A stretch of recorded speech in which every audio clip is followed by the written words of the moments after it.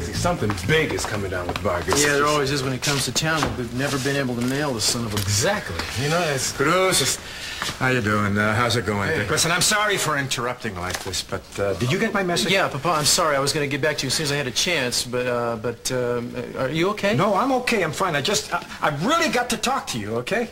Listen, why don't you guys finish up? I'll just be back here, okay? No problem. I'm fine. Yeah? Okay. So, yeah, any idea what he's up to this time?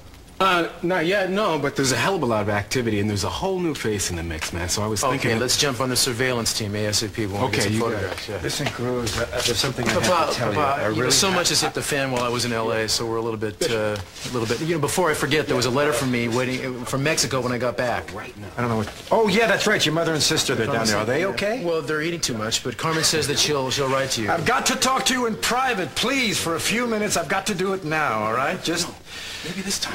Yeah, in a couple hours, okay. That's great. Thanks. Okay, yeah, we got pictures coming this afternoon, and it's all set. And also, there's a detective from Los Angeles. He's been on the Vargas case for about a year. Jenkins is his name.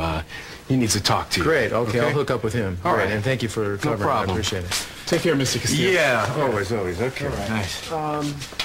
Look, Papa, I hate to ask this, but could this possibly hold for a couple No, of I'm hours? sorry, absolutely not. I've got to tell you about your brother.